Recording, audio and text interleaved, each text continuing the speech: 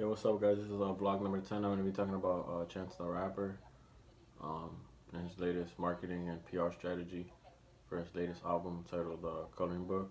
So, he used a little bit of old school marketing in this, where he had um, people buy his poster and post it around the city in Chicago or not even in Chicago. Chicago's where he's from, but like just all of his fans all over the country just buy a poster and post it, and then he would share their post like on Instagram or Twitter or wherever. So they would basically buy the poster, post it around the city, take a picture of it, and send it. Each one of those posters um, was worth $20, so he made some money off of that.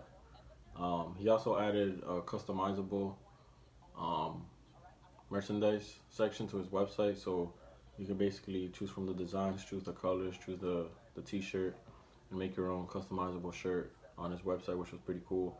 He made a limited edition merchandise, which was a collaboration with the White Sox, the Chicago White Sox. Those were limited White Sox hats, collaboration with Chance the Rapper.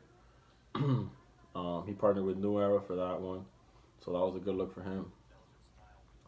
He also hosted a surprise event, um, which was excellent press for him, and they were free, so he got to meet some of his fans, um, and they were surprised, so like they weren't planned, so he would just pop up somewhere, and yeah, so I think those are pretty good ideas. He stays creative and he's 100% independent, so that makes it even better for him. He gets to put a lot of money into that, of his own money, and come up with his own creative ideas that he wants to take care of. So yeah.